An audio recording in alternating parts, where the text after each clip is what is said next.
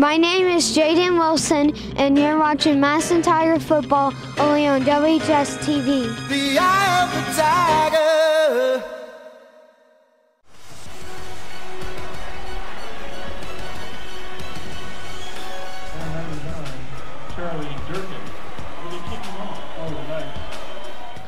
It's the most highly anticipated game in Division II, perhaps across the entire state, here on this gorgeous Friday night. The Division II Region 5 final. It's the Massillon Tigers and the Archbishop Hoban Knights in a rematch of last year's state championship.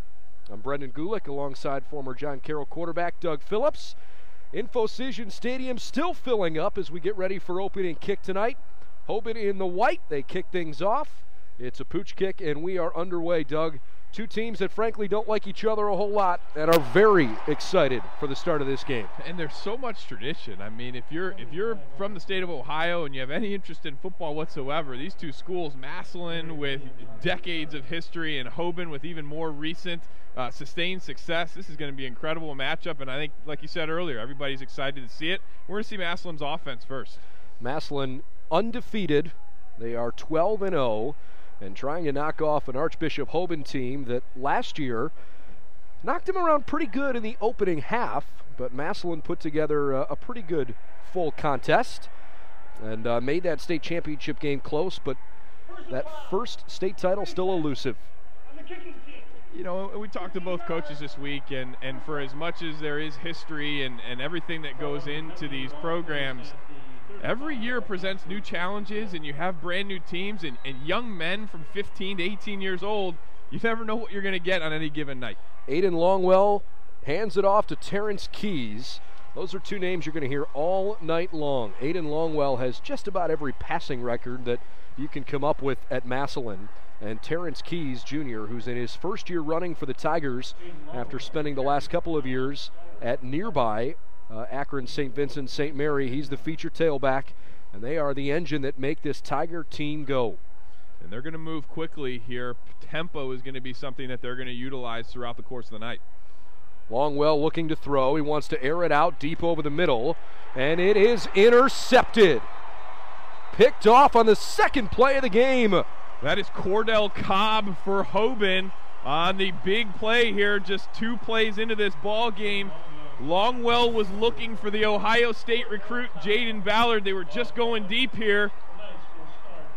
Ballard just can't quite get back under that one. Great defensive position there by the cornerback from Hoban, the senior Cordell Cobb, and now Hoban with a quick opportunity to change the direction of the game. Boy, how about that? Hoban wins the toss, elects to defer, and then decides that they'll take the football first to start the second half. And after 2 plays, the baseball commit at Kent State and quarterback for Massillon Tiger football, Aiden Longwell, throws a long momentum-changing plays early in this game.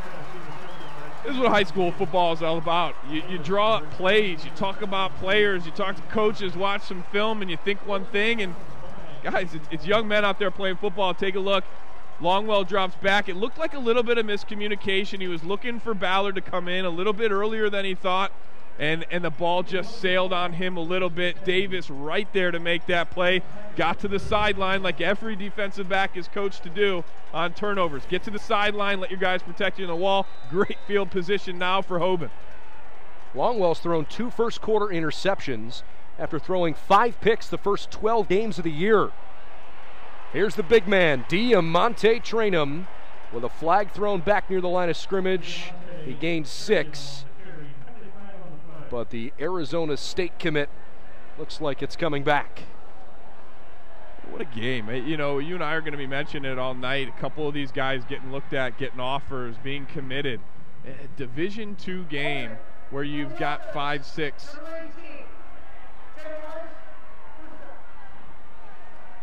You've got 5-6 guys that have legitimate D1 offers and more probably to come. That holding penalty called against Ernest Witcher, tight end for Hoban. He's a replacement for Caden Clark, and we'll talk about him a little bit. He's another one of those guys. That's an Alabama recruit. He's committed, signed with Alabama. Hoban lost him in week 9. Archbishop Hoban's only slip-up this year came in week 3 against the St. Ignatius Wildcats. 42-41. They had a 25-point lead in that game. Other than that, they've been perfect. Ham airing it out. What a catch! It's Braden Fox. Touchdown, Knights! Got some big-time players on the outside for Massillon, but number 3, Braden Fox, that's Hoban's answer right here. Big plays all year long, averaging over 20 yards a catch, and here's another one. They got by the free safety. Perfect football there from Shane Ham. And hey, Braden Fox goes up and makes a play. He's getting some looks from Big Ten schools as a junior. Extra point away from tying things up with 4:39 left in the opening quarter.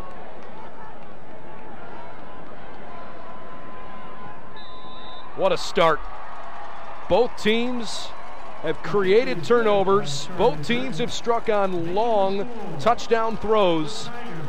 And in the rematch of last year's championship tilt, tied at 7 late in the first. Big plays all around. You look at some of the statistics. You look at average yards per carry, average yards per catch. These are big play offenses, and that's what you see with these FBS recruits. It's speed, it's execution, it's quarterbacks putting the ball in the right place. Talking a little bit more about Braden Fox. You know, the name might sound familiar to those of you from the Stark County area. He's got a lineage, right? He's got a lineage of some pretty excellent football players. That's a pretty impressive football family. Probably the most notable, Dustin, who played, of course, at the Ohio State University, won a national championship there. Had a cup of coffee in the NFL for a couple of years. Braden trying to make a name for himself, no doubt. It was interesting, Coach Terrell said, and this is a piece of the competitiveness that you love to see. Even though Grandpa, Uncle, all these different guys in your family, and what Coach Terrell said is, Braden wants to be the best Fox. That's all you need to know. And not just the best guy on your team, not the best guy in your county, the best guy in your family, which says an incredible amount. He wants to sit around the Thanksgiving dinner table someday and say, hey, I had the best career. From the 23-yard line,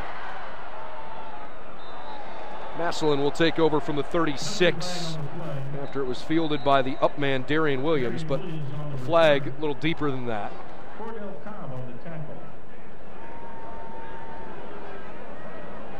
So Aiden Longwell's thrown 2 picks for Massillon. Hoban turned it over on a fumble on the kick return that they had after that touchdown. We are tied at 7. Waiting for the call. There is no foul on the play.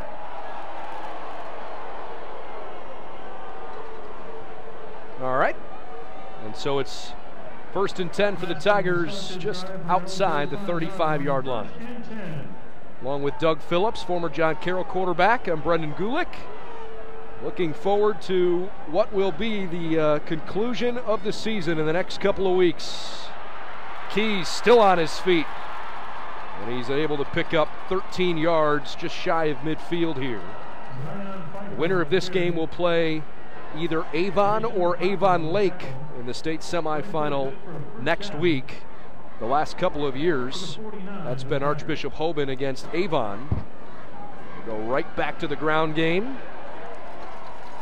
Not quite as effective that time around. And then the state championships coming up December 5th, 6th, and 7th. From not terribly far from where we are here in Akron, over at the Pro Football Hall of Fame in Canton. Again, I mentioned it at the outset. Ohio's such a great football state. No and doubt. To be able to bounce back and forth between Ohio Stadium and the Hall of Fame Stadium there at Fawcett, just an incredible experience for these guys. Look at Keys off to the races, and he gets upended. Terrence Keys Jr. with a flag down when hurtling over a defender.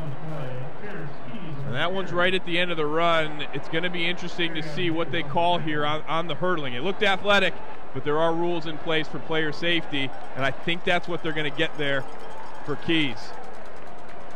Keys couldn't believe it. He's amped up, right? Should be. Trying to get him going. He finally gets a little bit of daylight and wants to try to finish that run with a bang. So they're going to march him back.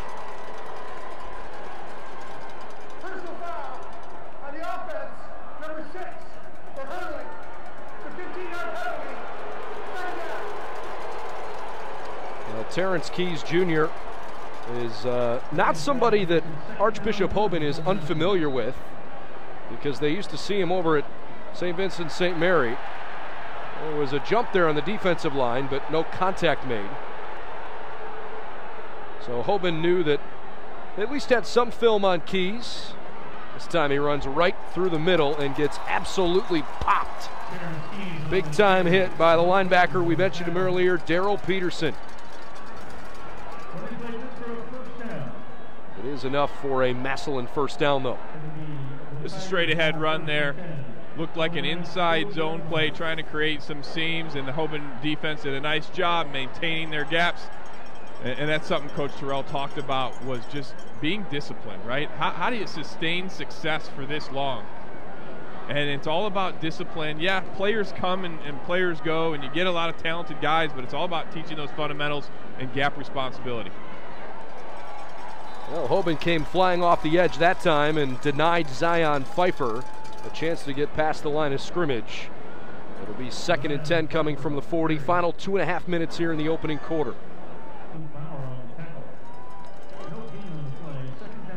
Both teams with long first quarter touchdown passes.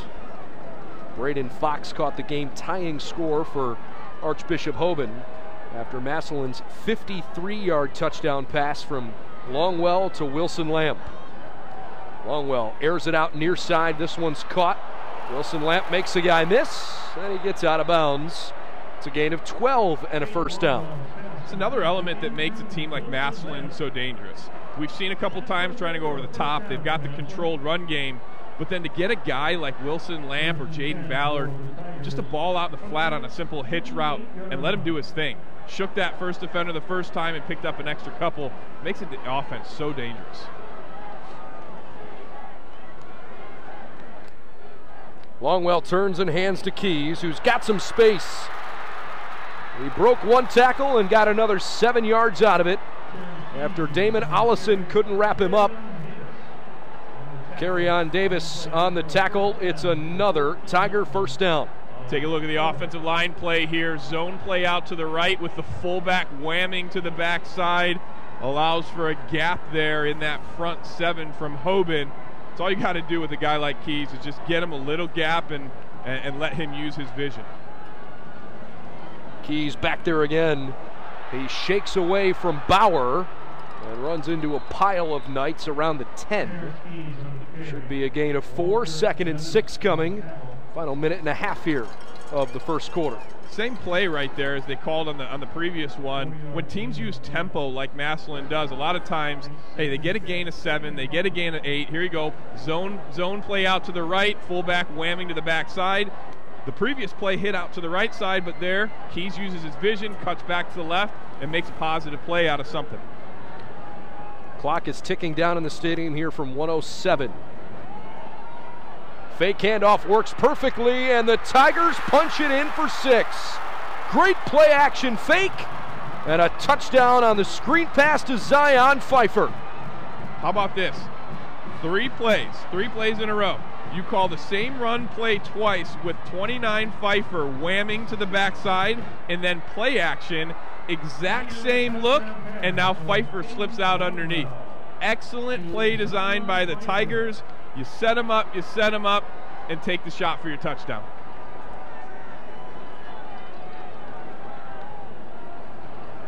Extra point from Bauer is perfect. And the Massillon Tigers have a 1-touchdown lead. So take a look there. Look at Pfeiffer just slip underside. He blocked that same defensive end the previous 2 plays. So now that defensive end thinks, hey, Pfeiffer's coming to get me again. I gotta shake him. I gotta get him loose so I can go get Mr. Keys. And all of a sudden, Pfeiffer's outside of you and waltzes into the end zone. Well, we feel like we need to address it, at least because it made news locally, but certainly don't want to dwell on it. But there was a legal issue that involved Terrence Keys Jr., Doug, that came to light last night. And I know there were some fans that were wondering whether or not he's going to be able to play. And I think perhaps taking it from this particular standpoint, as a young man, considering what he's been through and you can certainly read up on it if you so choose to. But considering what he's been through, to mentally prepare for a game of this magnitude and to go out and execute here early on the way he has is pretty impressive. It is, and it's not just him. It's the entire team. It's a distraction. It could be a distraction, and so far this Massillon team is responding very well. He's out there. He's playing. The team is playing how they normally do, and I think we move on from there. Just inside a minute to go here in the first quarter. Massillon Tigers lost last year to this Archbishop Hoban team, and look, we've talked about the 61-4 that Archbishop Hoban put together since the beginning of 2015, but it's not like you haven't seen a similar level of success from Archbishop Hoban. Nate Moore, 48-14, including back-to-back 10-0 regular seasons and a 36-5 mark over the last 3 years. So he's had, in particular lately, some pretty impressive teams. Little misdirection handoff here, and Dawson able to pick up maybe just one. And that's why Coach Moore was brought here. You don't see it very often in high school football. High school football coaches basically stay in their county. Stark County coaches stay in Stark County. Cuyahoga County coaches stay there. They brought up Nate Moore from down in the Cincinnati area after he won a state title down there. And he comes up here, but that speaks to the tradition of this particular program. You bring in a guy like Nate Moore, and he's changed the attitude, he's changed that culture back to what that tradition has always been. Hoban trying to answer the Massillon score and tie the game back up. Completion dangerously thrown across the middle toward Diamante Trainum with just 12 seconds left in this first quarter. Little RPO there, run pass option. You see it all the time now at every level. Quarterback gives a fake on the run play. It's so valuable when you have a running back like Hoban does. Fake the running play and just read the linebacker or read the safety from there. Sean Parnell, sophomore wideout, checks in. He's had a productive campaign. Hoban goes to the 4-receiver set, 3rd and 9. They need to 32. That's Dawson in the backfield leaking out. Ham over the middle, and he's got a first down. Great diving effort. Jared Mealy, the reception. Great possession play call there by Hoban. They saw cover 2. The way to attack cover 2 is get to that middle of the field. See if you can get to the seam to take advantage of that Mike linebacker trying to work back into space. Mealy, great 10-yard in route, just past the sticks, picks up the first down. What a first quarter. Back and forth down the field. We had to expect this coming in with as many big-time players, big play guys that were out here, and sure enough, we've had a couple fireworks. Massillon 14 and Archbishop Hoban 7 as we take a look at a few highlights here from the first quarter. Obviously, certainly had some highlights and some lowlights, but this was the first long ball thrown down the middle that Andrew Wilson Lamp brought in from 53 yards.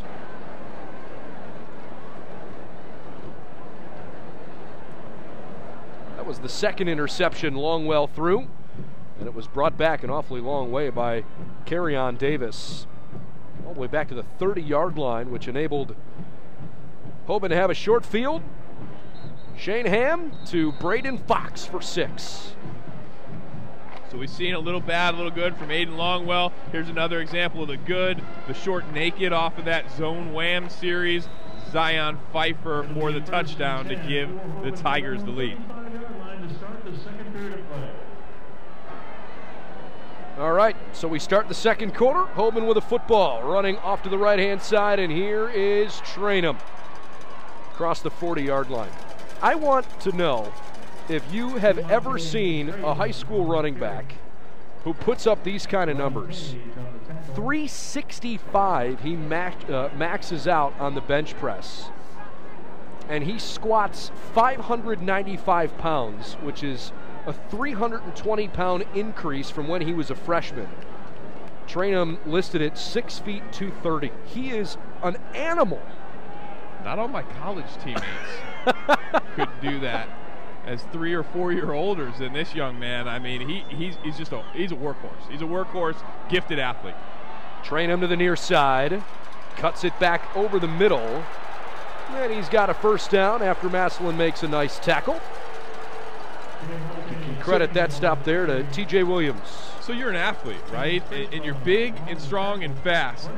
But check out the vision, right? You're getting him out here in space on the outside, and to be able to turn that thing back in when you feel like things are shutting down on the outside, that's what makes a guy so special, and that separates some of the players at this level. You see Trainum there getting a breather. Tell you what, because Hoban has gone through some injury-related adversity this year, it's enabled some other guys to step in, like Victor Dawson, who we've seen tonight too. Nice throw and a great catch. First down, Knights. Another target for Jared Mealy. Comes back over the middle and grabs one that goes for almost 20 yards. I was wondering who was going to step in for this Hoban Knights offense to take the place of Caden Clark, right? Caden Clark had 27 catches for over 500 yards and 6 touchdowns. And so I'm wondering, hey, what other weapons are we going to have here on the outside? And so far, 2 huge first down catches there for Mealy. 14-7 Tigers, couple minutes into the second quarter. Ham on the option play, tucks it, and he's tackled by Luke Murphy for a pickup of about 9, second down and 1 coming. Both these last 2 series, you've seen both of these offenses start to attack the outside. A speed option play like this with Ham, great opportunity there. You're putting a guy in space. Number 3, Preston Hodges, has had a great year for the Tigers, but it's still difficult when there's nobody else out there to help you. You're 1-on-2. You've got the quarterback in Ham, and you've got a dangerous running back out there in Vic Dawson. Vic Dawson, especially the last few weeks, it's been silly how effective he's been. I'll give you his season numbers in a minute, but first, Shane Ham taken down on a great tackle by linebacker Caden Woolard. What a year for Caden Woolard. First of all, before we get back to Vic Dawson, but you know, that play right there by Woolard, he's just a junior. He plays the OB position. OB's the name of the mascot for the Tigers. He plays the OB, weak side defensive line position. 14 tackles for loss. That was number 15 right there for the young man. Unbelievable how effective he's been, isn't it? Dawson on the year, 101 carries coming in. He's averaging more than 10 yards a carry. 1,020 yards, 13 touchdowns. He's got 100 more rushing yards than Diamante Trainum. And yet, it's Trainum who takes a lot of the spotlight as Archbishop Hoban calls their first charge timeout. 8:37 left here in the second quarter. It'll be third down and short coming up. But this 1-2 punch from Dawson and Trainum, you would think Hoban probably feels like they can run the football on just about anybody. But I know in talking with you this week how much you like the Massillon defensive line. I do, and it's guys like Woolard, right? 14 tackles for loss, 5 sacks. There's a penetration potential there. As I looked across the stats preparing for the game, there's a ton of tackles for losses. That means the defensive front is doing something right to all of their opponents. And so again, that was one of the matchups that I was looking forward to see. Hoban wants to run the ball. You said it. A pair of 1,000-yard backs. And they want to run the ball. They want to establish that. So how is that going to match up ultimately against this power running game for the Knights? Well, so far, Hoban hasn't been able to move the football particularly well on the ground. This has easily been their best rushing drive so far. Prior to this drive, they only had 8 rushing yards total. Massillon is running for 74 yards. Ham needed the 20. I think he's a full yard short. I do as well. And again, we mentioned Ham could run the ball, and whenever you get your quarterback running, an offensive coordinator thinks you got some numbers, mismatches inside. You send Vic Dawson up there as a lead backer, and it looked like Ham turned inside a little bit earlier and away from that lead blocker. All right. Early game decision for Hoban. They're going to go for it on 4th and 1. They've gone all this way. See if they can find a way inside the 20. Trainum is the 3rd back in the eye, and Tim Tyrrell calls timeout. And important, right? Crucial. Every single drive, every single opportunity to get points is going to be absolutely critical. You know, we asked this week, talk to us about special teams. What can we talk? And both coaches just, they didn't say anything negative. Sure. But I think both of these coaches are part of this newer wave of, hey, let's go for it. Let's take some chances. You're seeing it at every level of football.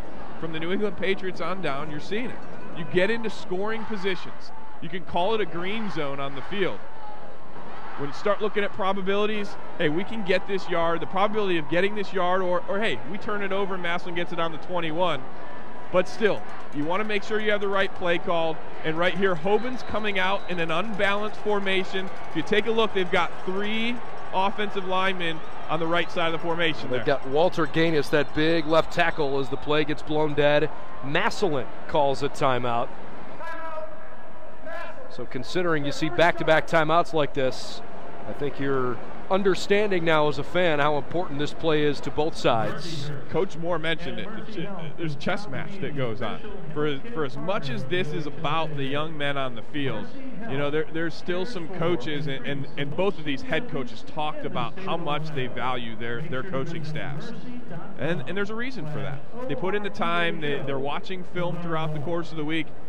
And so to come out here and make sure that you're in that right set on defense, you're in the right formation all the time. When you're on the headsets talking with the play caller, you're talking about what's our best play, what do we like here. Well, real quick, Hoban loves their offensive tackles, but Tim Tyrrell has talked about how much growth the middle of the offensive line has had to go through this year. Now they come out and spread everything out.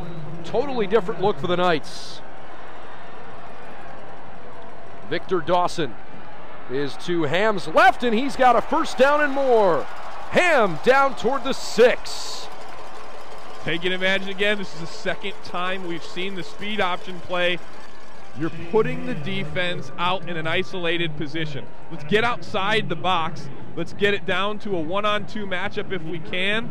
And the simplest option is always for that quarterback to keep the ball, tuck it away, fall forward for at least one, but he picks up a big gain there down to the 6. Well, considering how dangerous and explosive Massillon's offense is and how long Hoban's had the football here, pretty critical that they come away with points on this drive.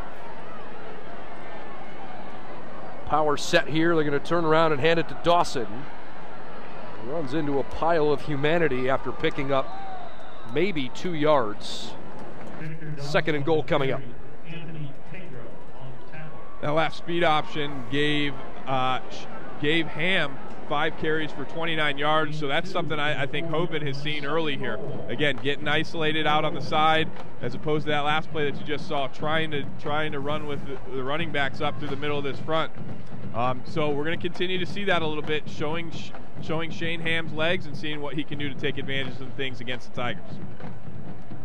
Alongside former John Carroll quarterback Doug Phillips, I'm Brendan Gulick. Division II Region 5 final. State semifinals on the line for both of these two teams. Handoff goes. Dawson toward the goal line. He is in. Hoban within a point. It's 14-13. This is an incredible 1-2 punch like we talked about earlier in this drive. You got a big, strong guy like DeMonte Trainum, and you feel equally confident on the 4-yard line with Vic Dawson. And he shows you why there. Just ran over a guy right on the 1-yard line. Dawson with his 14th rushing touchdown of the year. He and Trainum each have been in the end zone 14 times. Archbishop Hoban, extra point on the way from Charlie Durkin, no problem. And the sophomore ties the game at 14. Both teams have gotten through some early adversity with some perhaps uncharacteristic turnovers, and they've both gone back to running the football well. Yeah, and that's going to be one of the other things too, ball control. For as much as we talk about how explosive these plays are, as we see the replay on the touchdown here, just an excellent run by Dawson. Nice job by that young offensive line from Hoban to score the football, but controlling the football, keeping it away from the opposing offense. talked to Coach Terrell this week, and just general, right? Not too specific. What do you plan to do against the Tigers? Such a powerful, explosive offense. What do you plan to do? Well, we're not always going to stop them. They're going to score some points. Not always going to stop them. But that on offense, that drive to take a couple minutes of game time off the clock to keep it away from those dangerous guys is really critical as well. And I think the longer that each team has the football, as these scoring drives get longer and longer, it's that much more important that they find ways to get points out of it. You don't want to have the ball for 5 minutes in a game of this magnitude, march all the way down the field, and come up empty. So far, so good on both sides. There's T.J. Williams with a little space, and boy, did that close quickly. He got popped on the kick return. Devontae Baskerville with a tackle. And Archbishop Hoban's defense comes back out on the field. 6:25 left in the first half of a 14-14 contest. Love seeing special teams. You know, in programs like this, you see a little bit of a glimpse into the future. Who are these guys that are out there that are maybe make some plays in the following year? Taking a look at this Massillon offense coming back out. Jaden Ballard, quarterback has missed a couple of times, but let's see if they can get him involved early in this drive. Hard to do that when you give Keys the football, and he goes for 13 and a Tiger first down. You're right, Ballard really hasn't had to do much tonight because Keys is carrying the load. The wingback pulls into the middle there, and it's basically a lead ISO play on the linebacking core of Hoban, giving Keys an impressive seam up the middle. By the way, the winner of this game, we told you, gets Avon Lake. They are tied at 3 with 5 minutes left in the first half. And that was a battle early in the season. Was it week 1, I think, they played? And kind of weird. 10-9 game? Yeah, kind of weird they played that game so early considering the rivalry there. Well, good job by the linebacking core, penetrating nicely. Bryce Sizak on the tackle. Pfeiffer just barely got back to the line of scrimmage on a second effort. Taking a look, just great penetration there. You know, one-on-one battles. He did a nice job of holding his inside gap, holding that A gap, fighting through, and making the play on Pfeiffer. Aiden Longwell had 9 different football offers, but he decided baseball was his future at Kent State, and Nate Moore was fully behind that this week. Said he's awfully proud of Longwell for making that decision. Longwell certainly wants to finish his career as a Tiger in fun fashion. That's a carry for about 3. He was just named the Stark County Player of the Year earlier this week, and for good measure. Numbers he's put up this year are just video game-like. He's an impressive guy to watch, and to learn that he's going to play baseball. He steps up into the pocket. He's got a strong arm. It's not easy, Brendan, throwing to guys with the speed of a Ballard or a Wilson Lamp. It's not easy. You got to get that ball out there if they're running past defenders. So it's really impressive to watch, but I think it tells you a lot about his character, and he knew what he wanted to do, and he wanted to go play some baseball. On third down, Longwell under duress, and down he goes. Luke Bauer wrapped him up around the ankles, and the Tigers have to punt. I'll tell you what, credit for that sack is going to go to Michael Hayden, the junior linebacker. Crossing route intended for Wilson Lamp, and you see him there laying down right at the 50. Crossing route, it's a legal play, and Michael Hayden laid some wood there to disrupt that crossing route from the Tigers, forcing the punt. Tiger punt coming from Magnus Haynes to Sean Parnell. Got it away in time. Parnell wants the fair catch at the 17. 3 minutes, 42 seconds left in what has been a really good first half. Archbishop Hoban has 1 timeout to work with, and remember, they'll get the football first to start the second half after they kicked off and then intercepted the second play of the day. Coming back here, taking another look at the Hoban offense. Here's another look at that third down play. If you see it right there crossing, there it is. You see it right there in the middle of your screen. Wilson Lamp, and it looked like Longwell was really looking for Wilson Lamp to get through those linebackers. That's what you look for on crossing routes like this. The Hoban Knights coming back out. Shane Ham so far 4 for 5, 72 yards through the air. Ham hands the football off, and the Massillon defense was ready.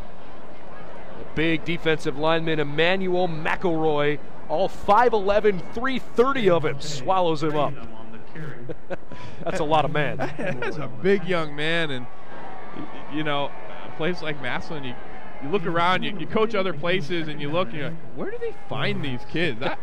You know, what do they feed them? I don't see guys like that walking around every high school. Oh, man.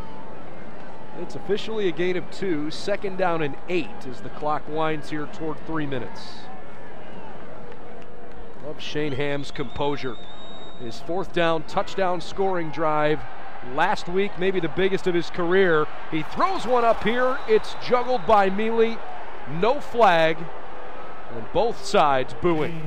I think it was a good no call. There was contact on both sides. The ball was just a little bit underthrown. Play action fake here from Ham. And he's going to put this ball up for Mealy. And look, Mealy's trying to fight for position. I could see why the Massillon fans are a little upset, but hey, good defensive play there. Boy, how about the game the Mayfield Wildcats gave Hoban last week? We could talk a little bit more about that when we have a stoppage. Hoban almost didn't quite qualify for the regional final. Ham on 3rd and 8, rips one to the far side of the field, and it's complete. Carry on Davis, 1st down. That's a big time throw there.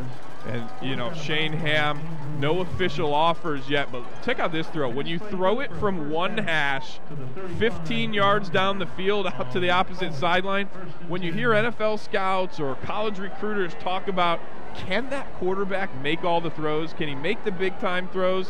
That's what they're looking at. The outcuts, 15 yards from the opposite hash. 2:49 left before halftime. Perhaps the most anticipated high school football game in the state, and maybe even larger tonight. Ham somehow gets out of that pocket. He runs out of bounds, a flag thrown in behind. He'll probably think it's in the area of a holding call. I think that somehow you referenced was in fact a holding call. I believe it was the big right tackle, Walter Gaines.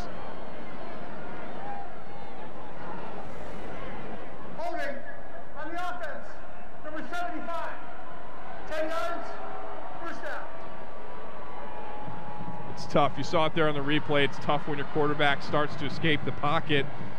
You're the offensive tackle. You're setting up to block one way. Quarterback runs away that you're not thinking, and all of a sudden, the defensive end starts to pull you one way, and your hand is in the wrong position. Walter Gaines, perhaps the biggest focal point on an offensive line this year, that graduated Nolan Rumler, who is playing at the University of Michigan. Ham out to the right-hand side. He's being chased and tackled.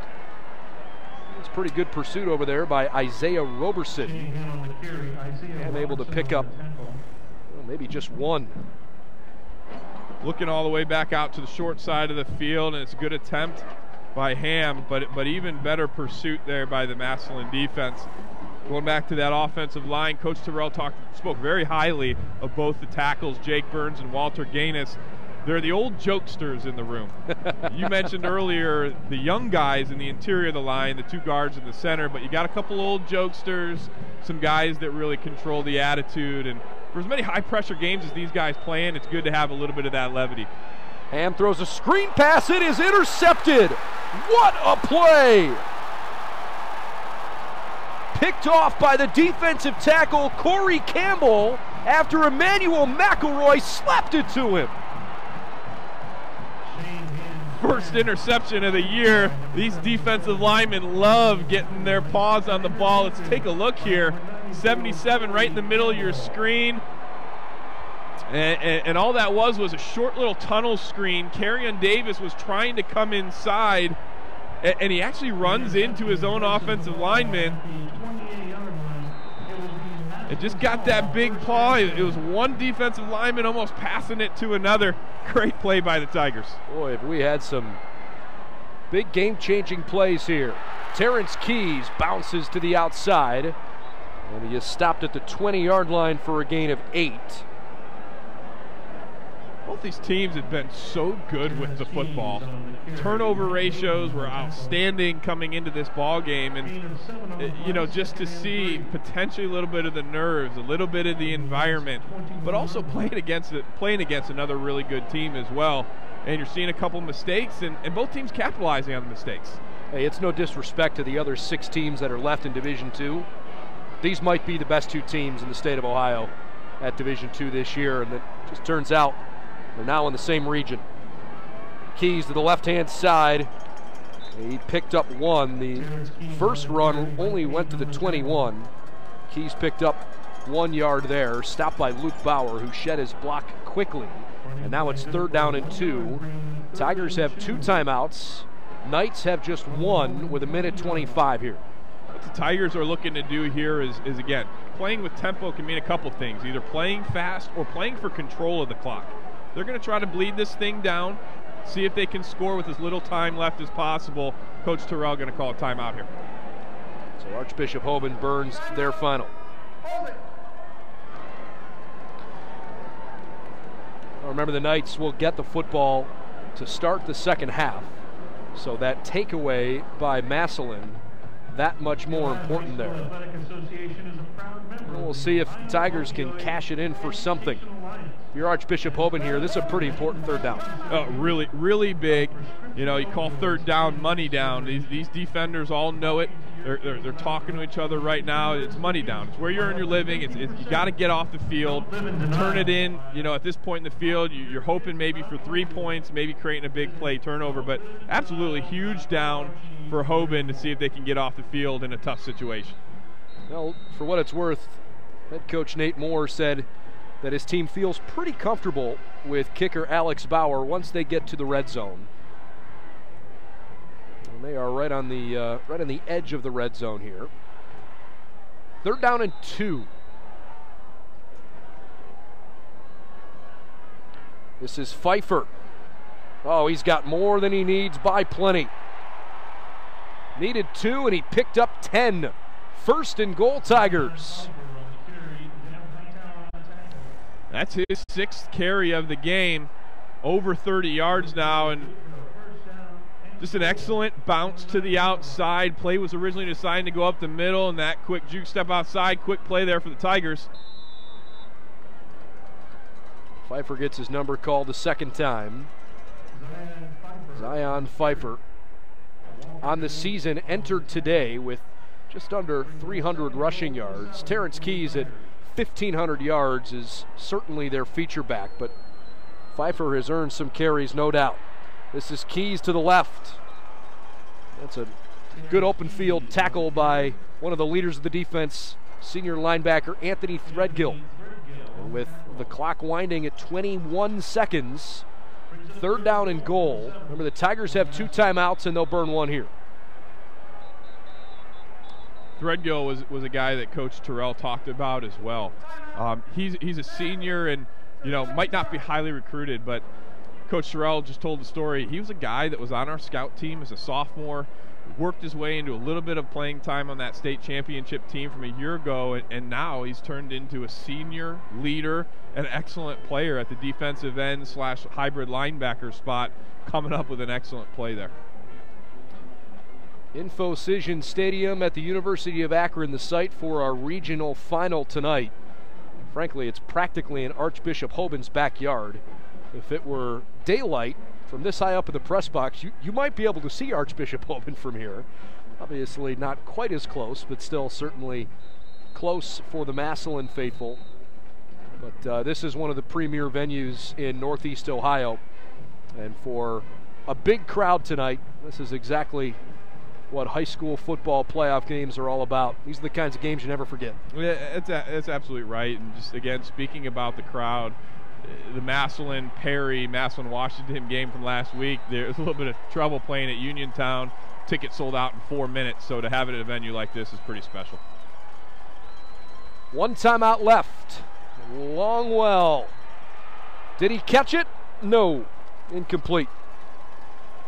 Good effort. Tried that wham naked again there to Pfeiffer, almost the same play that they scored on their last scoring play. And Longwell just can't quite connect. Oh, excellent play actually there by Carryon Davis. He just ran right through the hands of Pfeiffer to break that up. Bauer's going to try a field goal. They'll put the ball down at the 15, so a 25-yard field goal try for the left-footed kicker. 10 seconds on the play clock here. Flag thrown. They might get a false start on the kicker here. I think he was expecting that snap to come back a little bit earlier, and he did a little stutter step, which if there's anybody on the defense watching, could initiate some kind of movement.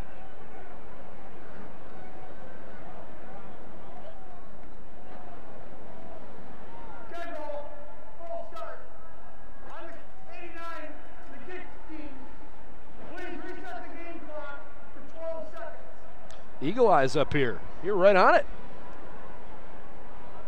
All right, so they'll try it from 5 yards further back. 30-yard field goal to give the Tigers the lead. And it is good. Alex Bauer from 30 yards away, and the Tigers have a 17-14 lead with 7 seconds left before halftime. Every possession, as you talked about earlier, every possession and points are really, really important. Rewind there a couple plays. Interception, great play by the Massillon defense deep in Hoban territory. Turn it around, great stop by Hoban to make sure that it's only 3. But in the same respect, it is 3 points for the lead for the Tigers. So every single drive, every defensive series in a game like this that's so tight, really critical. He hasn't had to kick a lot of field goals this year, now 5 of 7. His longest is 35 yards, but perhaps he's gotten some practice on the 74 extra points he's kicked. Score a lot of actually, touchdowns. Check that, 76, because there were 2 more tonight. Yeah, this Massillon team is the real deal. And frankly, that worked out about as well as it could have for the Tigers, because they're going to kick things off here, and they will also kick off to start the second half. Hoban brings it from inside their own 5. Cordell Cobb to the 25. And the clock stops with 2 seconds on it, but there is a flag down near the hash marks at the 25.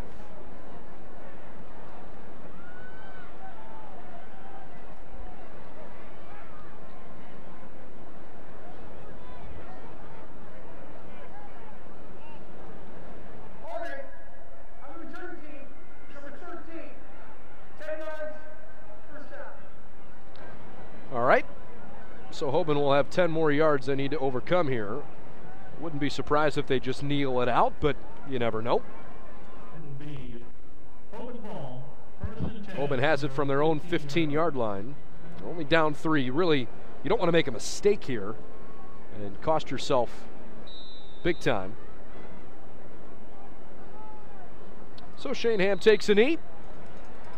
And the Knights and Tigers will go into their respective locker rooms in what is already a classic game, the Division II Region 5 final. Doug, your favorite part of the first half? Just seeing the energy, and seeing the mistakes. That lets you know that these guys care, and the moment is here, ready for these guys. So to see the mistakes, and to see some of those same guys that make those mistakes come back and make some big plays. You've seen a couple interceptions from the quarterbacks. You've seen a couple of great long throws and great plays. We're seeing a couple offensive and defensive lines really going at each other. These teams have traded points blow for blow back and forth, and it's the Tigers that have a 3-point advantage as they try to knock off the 4-time defending Division II state champions. Halftime in Akron. We'll have the second half for you here in just a little while. Massillon 17, Archbishop Hoban 14 on Spectrum News 1.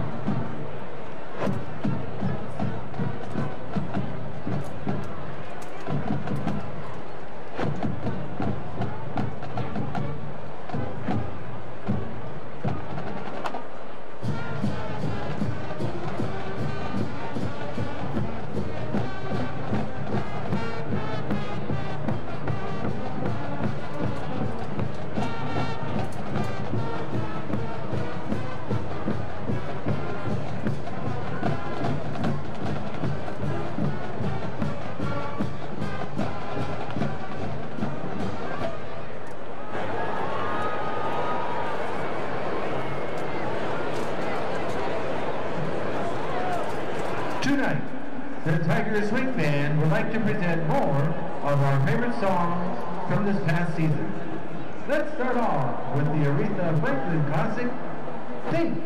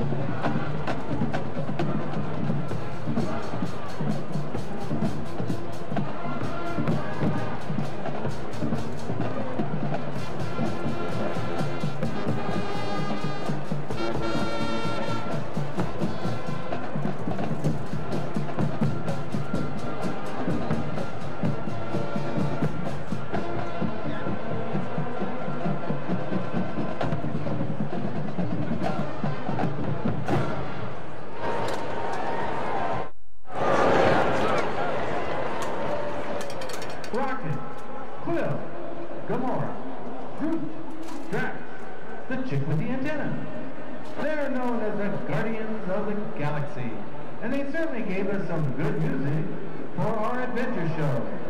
Here's our medley of Hooked on a Feeling and I Want You Back.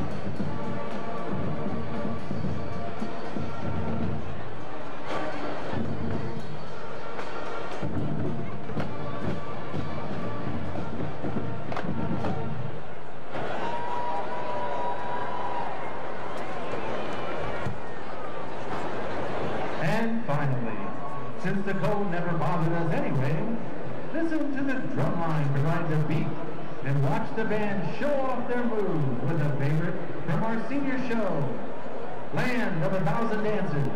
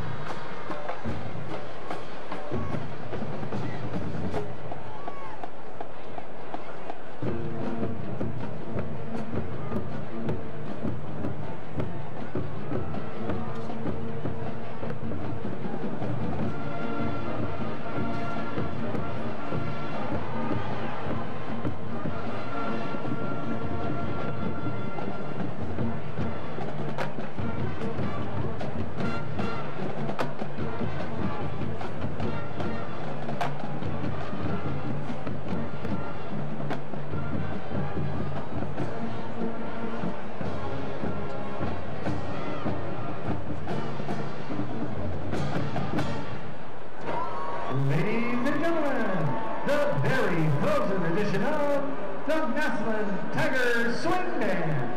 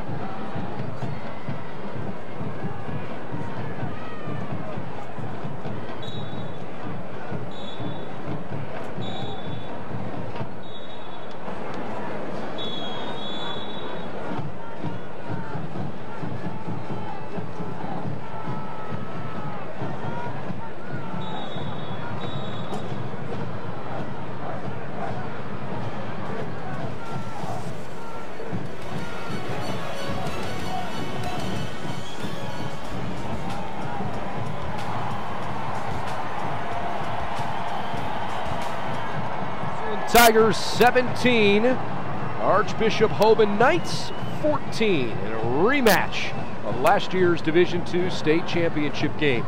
Great first half. Both teams had some explosive plays. Both teams turned it over twice, Doug. Pretty impressive to see the way they fought through some early adversity. Yeah, taking a look at a couple of these highlights from the first half. There's Wilson Lamp with the long touchdown from Aiden Longwell. And then on the next offensive series for Massillon, the big interception by Carrion Davis returned. And this sets up the long touchdown by Braden Fox from Shane Ham. So yeah, just meshing the turnovers with scoring points off turnovers. Massillon turned in an interception right there at the end of the first half into 3 points. And the long interception return turned into 7 from Hoban. So just balancing those turnovers and, like you said, the explosive plays that we expected coming into this one. Archbishop Hoban kicked off to start the game, and 2 plays later had a huge interception. They weren't able to turn it into points. They picked off Longwell twice after he only thrown 5 picks the first 12 games. This has the makings of an instant classic. And we're ready to kick things off. That one goes through the back of the end zone for a touchback. All right, Hoban's offense coming back out. What's the biggest adjustment they need to make? You know, they got to keep running the football. They had some success in the first half. They found some things in the second quarter there. They only finished with 57 rushes, but Shane Ham has been good on the quarterback runs. So I expect to see a little bit more of that. We're going to see some more speed option, maybe starting to throw in some gap schemes and G schemes. But I do want to see them come back to Braden Fox on a couple of big-time pass plays. Well, Braden Fox's first throw his direction, he caught for a 40-yard score. All right, ready to rock. Shane Ham goes under center. Second half underway here. Turns around and hands to the big man, Diamante Trainum. Fumbles his way forward for a short gain, tackled by Caden Willard, among others. Picked up 2, second down and 8. Massillon defense played really well in the first half as well. You know, that defensive front, they've been good all year. I mentioned it earlier in the first half of the broadcast. Take a look at them here. They actually go to a 3-man front there, so a little bit of a change. Maybe something a little bit different for them. They line up here, they go back to an even front. Archbishop Hoban only ran 24 plays for 147 yards in that first half. Offense somewhat held in check. Trainum gets a lead block to the outside. Might be just shy of the 30. I'm not sure exactly where he stepped out. It's going to be close, but I think he's going to be short of the first down. Ran out of bounds there by the Tigers' number 3, Preston Hodges. Came into the game with 49 tackles on the season. He is going to be marked just short there, so a big third down in the first half.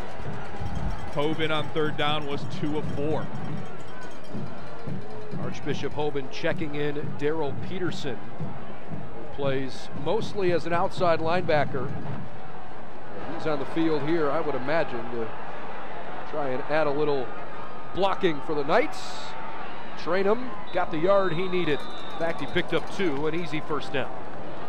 I mentioned it earlier in the game, both these running attacks are a little bit more old school than they are new school. Take a look at this. You see more of an ISO look. You had a wing back motion across and send the fullback up through the hole. And then you got a big body, big strong body back there like Trainum, and he's really going to fall forward for that yard at the very least. Which team do you think did a better job in the trenches, both sides of the ball, that first half? I'd give the edge to Massillon, just looking at the stats alone, a little more running yardage and stopping Hoban a little bit more, I think, than Hoban has been used to. Well, Massillon just called a timeout. Timeout. Massillon, your first charge. Must not have liked some look they saw there. So the Tigers have a 17-14 lead. 10 minutes, 39 seconds left in the third quarter. By the way, we are still awaiting the official attendance number, but I wouldn't be surprised if it is pushing 15,000 tonight. This stadium seats 25,000, and I think you could make a pretty good argument that it is roughly 2/3 full no matter what the number is, what a great support from both the Massillon faithful and certainly Archbishop Hoban here locally too. Coach Moore talked when we spoke earlier this week. He talked about the tradition, and we mentioned it earlier in the first half, but to understand that everybody in the community comes out. But not just that, the young men out on the field, they are the sons and the grandsons and the nephews of Tigers of previous generations. So you know at the very least, those guys are out in the crowds with their families. So it's really impressive to see. Trainham shifts from left to right. Shanahan runs away from trouble and dumps it off. Sean Parnell up close to the 40. 2 yards shy of a first down, so call it 2nd and 2. Hoban likes the play action. You get a little bit here off of the jet motion. Great edge pressure coming from Massillon there. And a nice job sliding out of the backfield off of that jet motion to make a positive play and to shorten the sticks here on 2nd down. Well, the other thing I really like about this Archbishop Hoban team is they are pretty good at changing up what they want to do offensively at halftime. They make a lot of really good adjustments. They were a little more smash mouth in the first half. Wow, good play by Trainham just to haul that in. Feels like a minor miracle that he only lost 1 yard. Talk about the adjustments that Hoban makes at halftime. Check out this adjustment. We saw speed option from Hoban a little bit in the first half. Here's speed option for the second time. And number 15 for the Tigers there comes down. Luke Murphy, a Kent State commit, comes down from the safety position and makes an excellent play playing the running back after somebody had already been assigned to the quarterback. So a great adjustment there on Massillon's part to adjust to something that they saw coming out from Hoban. Trainham comes off the field on 3rd and 3. 4 seconds to get this play out for Shanahan. Screen pass to the right side. Dawson lost the football. It is ruled a fumble, but I'm not sure you can fumble it forward out of bounds for a first down. I think they're going to have to put that back unless they're going to overrule it. Referees now looks like they're going to call it an incompletion. Tried to slip. Take a look at it here on the replay. Very, very close. It did look like he started to tuck it, but no matter what there, Preston Hodges from the Sam linebacker position come up. That's a football player making an open field tackle. Excellent play there by Hodges. Braden Fox back to punt. Robbie Page will receive the kick. Opening drive of the 3rd quarter stalls after just a brief 1 first down for Archbishop Hoban. Fox kicking into the wind there, kind of checks up on him at the 30. Really nice adjustments there, I think, overall by the Tigers at defense at halftime. Hoban did a little something in the first half. They were trying to get wide, whether it was on the speed option or throwing those swing passes. And you saw there in that first series that Massillon came out with a game plan. They had Hodges and they had Luke Murphy rolling up from the safety position to make some plays and stops. Great adjustment by the coaching staff from Massillon. Yeah, if you're just tuning in, we are so glad to have you with us here tonight from the University of Akron. Brendan Gulick alongside former John Carroll quarterback Doug Phillips. A rematch of the Division II state championship from a year ago. Flag thrown back at the line of scrimmage just might negate this big run by Pfeiffer. He goes all the way across midfield. Just every time he touches the ball, I'm so impressed with Pfeiffer, knowing he's not that star back. This is coming back here. It's going to be a holding play. Might have gotten the center from Massillon there. Holding on the offense, number 65. 10 yards, first down. It was actually the left guard, John Kuth, one of those young juniors for the Tigers. Negates an excellent run by Pfeiffer. The other thing that Archbishop Hoban has done a good job of tonight is avoid giving up that big play on the ground. Longest run of the day is 23 yards since that one has been negated. Terrence Keys has it. This time it's Pfeiffer to the right-hand side. Pfeiffer's longest run and gone for 13. That time he is probably pretty close to that. Looks like they'll give him 10. 2nd and 10. Little G scheme there from the Tigers. Pulled that backside guard, trying to give Pfeiffer a lane up the seam of the Hoban defense. Picks up 10, gets it back down to a 2nd and manageable. Trying to give yourself a nice 3rd and short potentially here after this one. Aiden Longwell is as well liked as anybody you're going to find, not just in Stark County, but in Northeast Ohio. To gain up to about the 33, and we've got players on both sides that are down. Terrence Keys for Massillon is laying on his left side, and he is in some clear agony. Injured Knight is Daryl Peterson. Those are 2 really good players. Hope they're both okay. Going back to Longwell, you know, head coaches love talking about their quarterbacks, and it was interesting that Coach Moore talked a little bit more about the off-the-field life of Longwell, and he's a very likable young man. You know, made the reference, hey, if you're going to have a young man date your daughter, marry your daughter, this is the kind of kid, and that says a lot. Again, with everything that goes on in this football program and how much success that you had at different levels, it speaks a lot to the character of Aiden Longwell, that you know, he can spend time with people not just in his football circle, but around the school community. I think before he made that comment about dating your daughter, he said, close your eyes and imagine just the best kid you've ever met. That's Aiden Longwell. All right, well, that's pretty high praise. Glad to see that Aiden Longwell has got the respect of his teammates, but also of the coaching staff as well. Better news in the meantime to see Peterson get back to his feet. Keys is also walking off under his own power, but he looks like he's banged up a little bit, where Peterson might not have had the worst of that.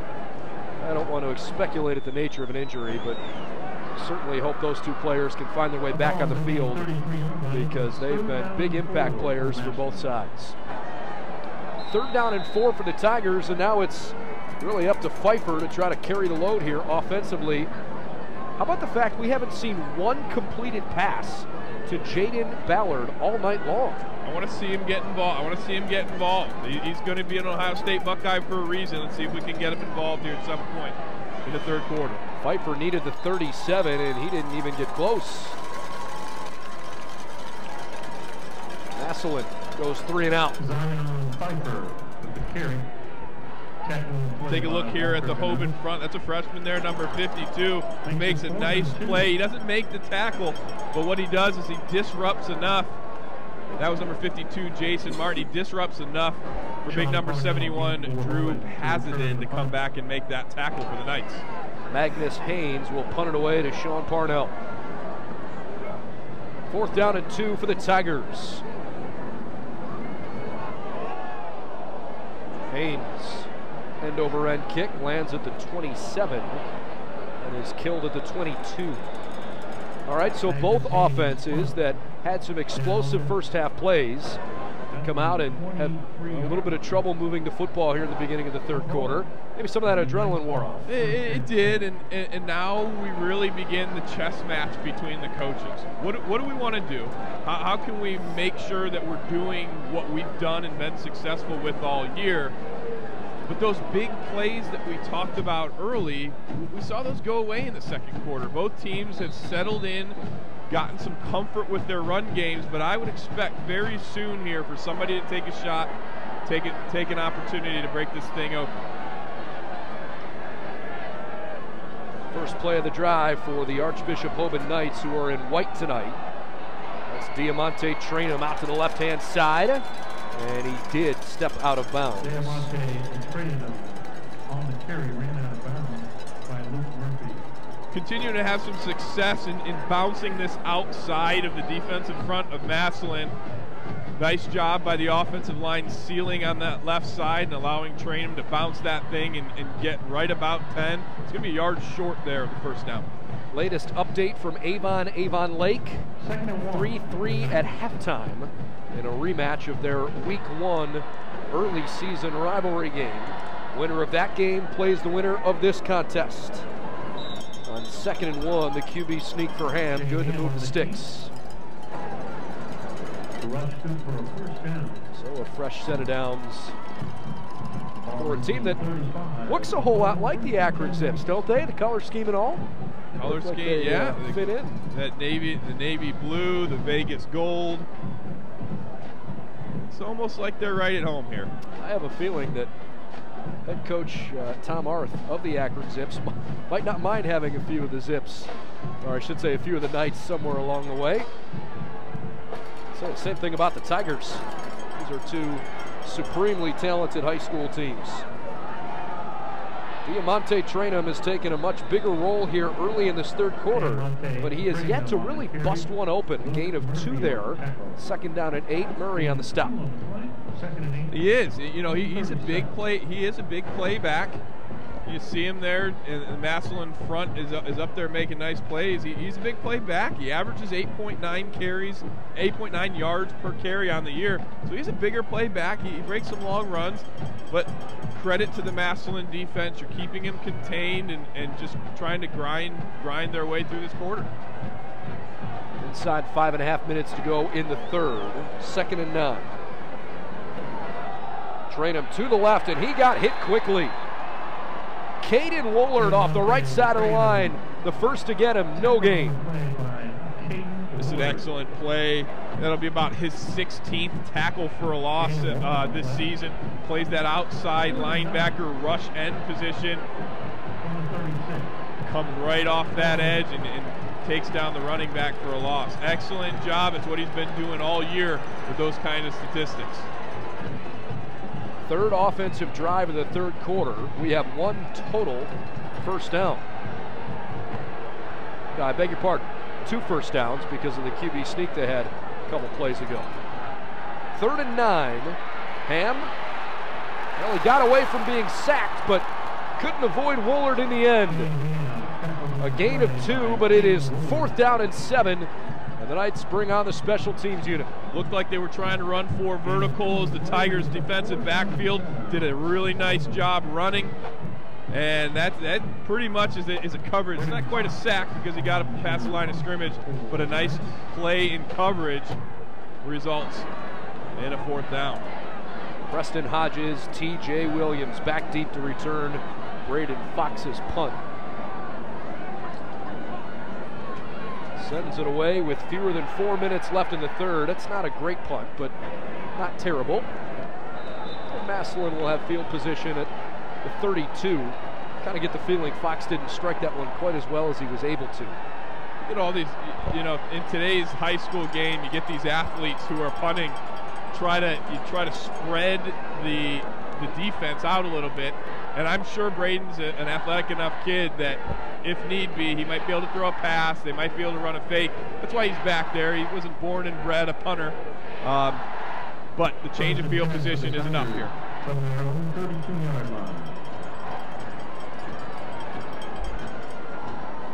First and 10 for the Tigers. Zion Pfeiffer.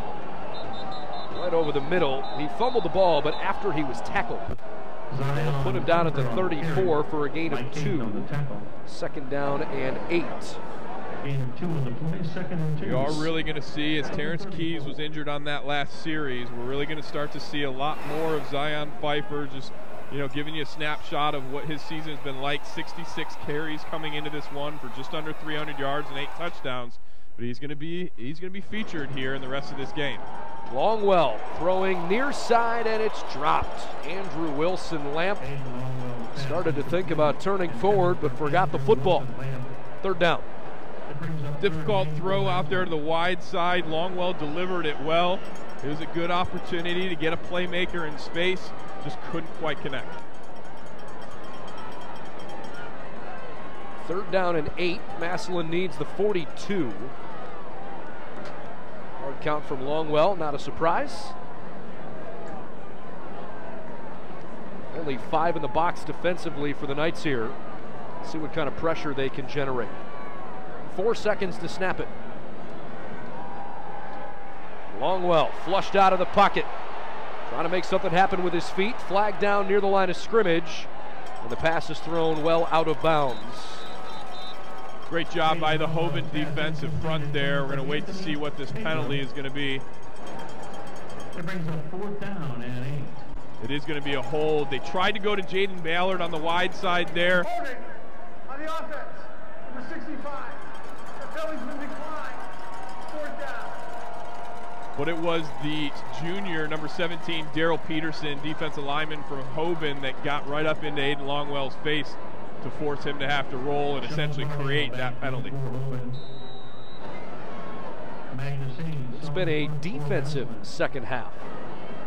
Both teams are certainly capable of playing good defense, but a drastic change from what we saw early on. Well, it's kind of a gutsy decision by Archbishop Hoban. He sacrificed his body for some field position. And Parnell able to at least put 2 hands on the football and protect it. So it'll be from the 22-yard line, 1st and 10 Knights. Take a look and start to see what field position is doing, right? And sometimes as quarterbacks, and these guys have played in enough big games that they know sometimes it is okay to punt the football. Let's not throw a ball up for grabs. Let's not turn the ball over. Field positions with the way that these defenses are playing, it's going to be really important. Don't turn the ball over in a bad area of the field.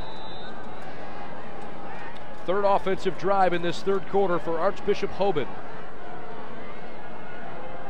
4-time defending state champs. They have lost just 4 of their last 65 games. Over the middle of the field, it is bobbled and dropped. Incomplete. Carryon Davis just couldn't complete the catch. That was another offensive play that has been set up by the first 2 drives. Play action fake there to train them and taking a shot down the field, but just excellent coverage. Gets that hand right where that ball is coming in. Excellent job by Isaiah Roberson. 2nd down and 10.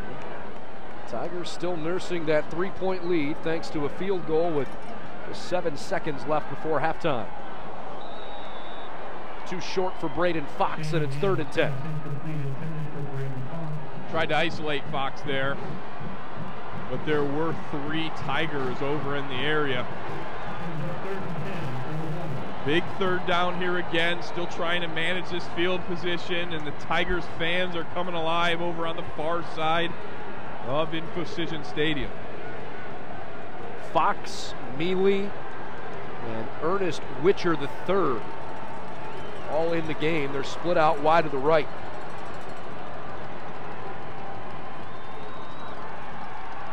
Ham looking. Ham has Fox, but 4 yards short of the line to gain.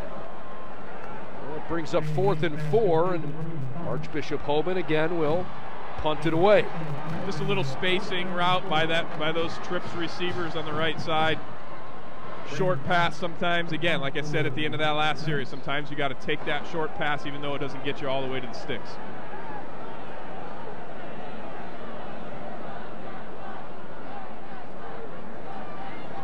Well, some of the fireworks have been taken out of the stadium here. You kind of feel a drop in energy. Fox hits this one off the side of his foot. It takes a pretty favorable bounce. This entire third quarter has been played between the 25-yard lines, and with 1:57 left on the third quarter clock, the Tigers get the football back, lead by 3. Meanwhile, since Terrence Keys got hurt, we still haven't seen him on the field. Trying to find him over on the sideline, but at the moment, having trouble locating. I wonder if he might be back in the locker room. He is back in the backfield. Is he? All right. Terrence Keys Jr. takes the football and rumbles ahead for 4 yards. That's why I couldn't find him on the sideline. Comes back, he's got 11 carries for 40 yards. That's his 12th carry of the football game. Again, expecting Massillon here to at some point here, let's make use of these wide receivers that you got out there. Excuse me, that's 14 carries for 76 for Terrence Keys. 1:23 and counting on the third quarter timer. This is Zion Pfeiffer. They're trying to run behind the right guard, Dylan Garrettson. Picked up, looks like 2 yards, 3rd and 4. Saw Jaden Ballard over on towards the Massillon sideline. Looked like that play could have been an RPO, run pass option. He ran a short little hitch route up by himself. So again, I'm just expecting at any point here for Aiden Longwell to start thinking about what's going on the outsides and take a shot. Longwell guns it over the middle, and it's defended beautifully. Very well done by Alvin Stallworth. 4th down. Both these teams using the play action because of how much they've been running the ball. So you take a look at this here and just the pressure. The pressure ultimately gets to Longwell. Wilson Lamp was in the area, but a nice play in the defensive backfield by the Hoban Knights. Sean Parnell back to receive yet another punt. This is the 6th punt of the 3rd quarter. Wow, what a great kick.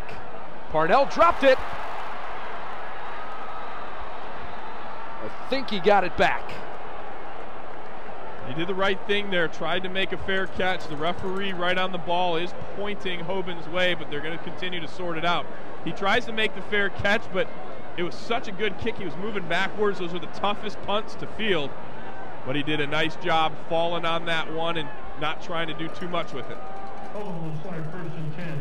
So Archbishop Hoban dodges a major bullet. They've got it from their own 9-yard line. 32 seconds left, 3rd quarter. The Knights have scored on one passing play to Braden Fox and a rushing play from Victor Dawson.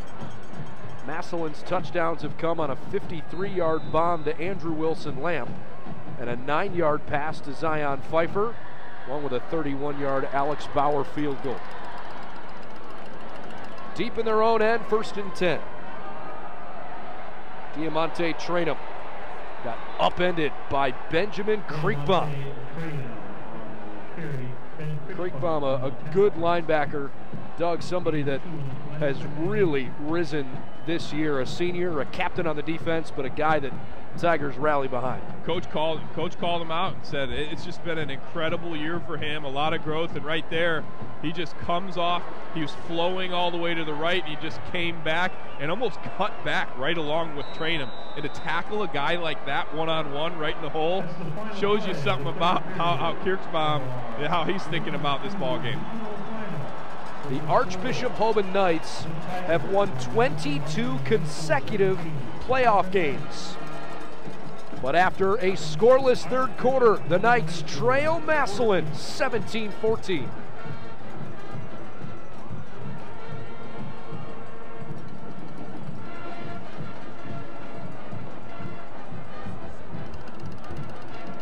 Get a good look there at those who have chosen to make the trip to InfoCision Stadium tonight.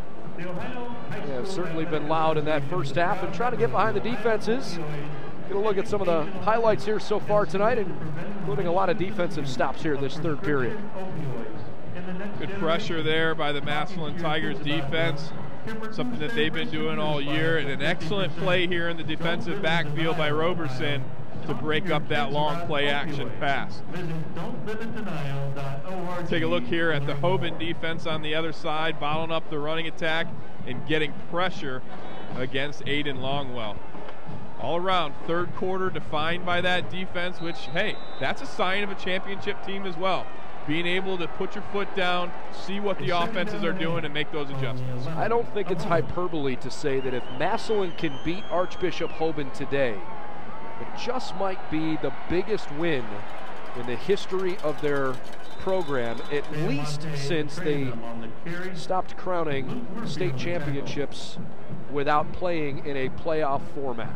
Yeah, this throughout this format, as you take a look at this replay and train him trying to bounce it outside again, Massillon doing an excellent job of pursuing from sideline to sideline. But yeah, since they made this change to the computer point system and having 8 teams in the region, 32 teams across the state, yeah, this would be huge for them to get back and put themselves in a situation.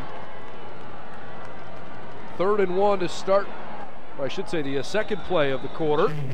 They needed the 19, and they signal first down.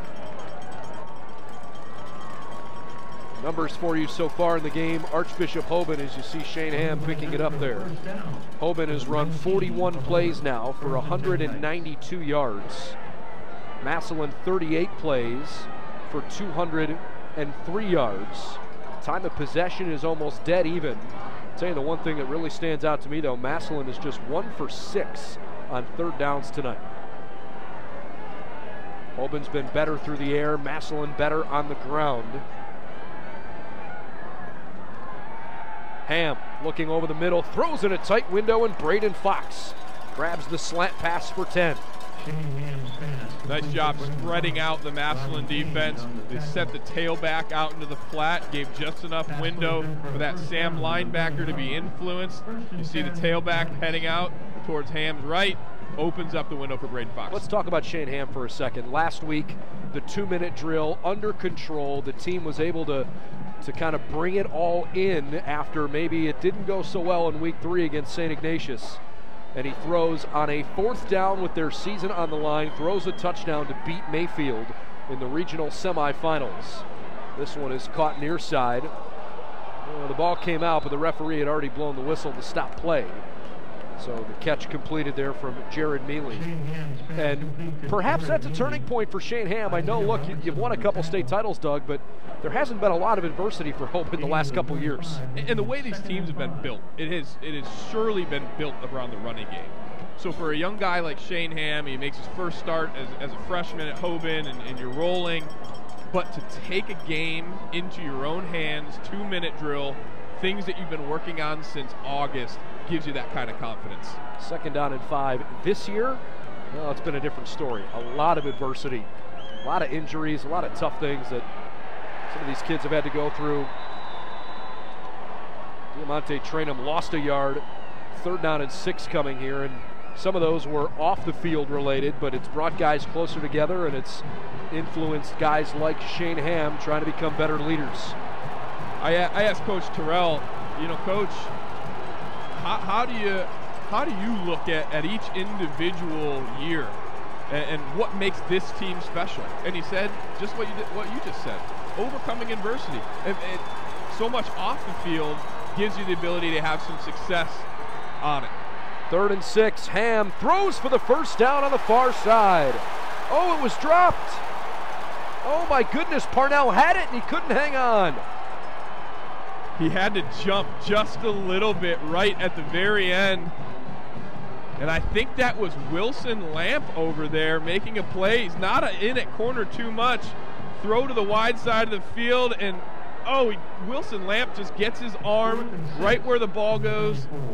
And as the receiver came down with the football, just happened to knock it out. Critical play there by Wilson Lamp. It was a good throw, but Wilson Lamp, who has a touchdown reception, might have just made his most impactful play of the night. Braden Fox with a great punt. This is Robbie Page, and he's tackled at the 23-yard line. So this 3rd and now 4th quarter has been dominated by field position. Every possession in the second half has ended in a punt. Tigers 17, Knights 14. And what it does is it changes how coaches think about their playbook. If you're up towards the 40-yard line, if you're in plus territory across the 50, maybe you're willing to take some shots down the field. But backed up inside your own 30, you want to do what you do best. You want to put it on the ground. You want to trust your offensive linemen and your stud tailbacks. And you can really say that about both teams. So starting inside the 30 will really do that to you. 8:41 left in regulation. What a pocket for Longwell. He wants it all down the middle, and it's a great defensive play. Batted away by Cordell Cobb. That's twice today he's done that. And there on the receiving end of that was Wilson Lamp. So early on in the game, he makes a big play. Take a look here at the replay. Longwell, deep drop, sets himself up, and it's really one-on-one. Unbelievable play. Great position, coming in with that inside arm, swatting. Perfect timing as that ball comes in. Great defensive play. Longwell 55 yards through the air, and they get nothing for it. And the 2nd and 10 play goes for 2, setting up 3rd down and 8. Terrence Keys Jr. has been bottled up for the most part tonight. They haven't really let the guy get into open space where he can turn on the afterburners. Bend don't break. Coach Terrell said it. There's such a big play offense that if you can contain him and keep him inside regular down and distance, they're doing their job. Listen to this crowd. Longwell again. Big throw far side, and Cobb breaks up another one. Wilson Lamp the intended target. Cordell Cobb is having a terrific night. For a guy that doesn't play wide receiver, look, the guy's an athlete, but he's running the routes with a Division I receiver. Look at that, accelerates back out of his break. It looked like Wilson Lamp had actually turned him around a little bit. Good throw by Aiden Longwell, and it's just an even better defensive play. You might be willing to say, well, the second half hasn't been very good because nobody's scored. It's been a great second half because we've seen some excellent defensive plays. Massillon clinging to a 3-point lead here. They'll let this one fall, and they'll kill it at the 30. Let's talk a little bit more about Massillon and their season. Yes, they're 12-0. We asked Coach Moore a little bit about when did this team start to take shape, and he made the comment that it started in January. Started in January, February, building a teamwork in the weight room. And their one, if you can call it even a hiccup throughout the course of the season. 12-0, hard to say. They've been blowing teams out.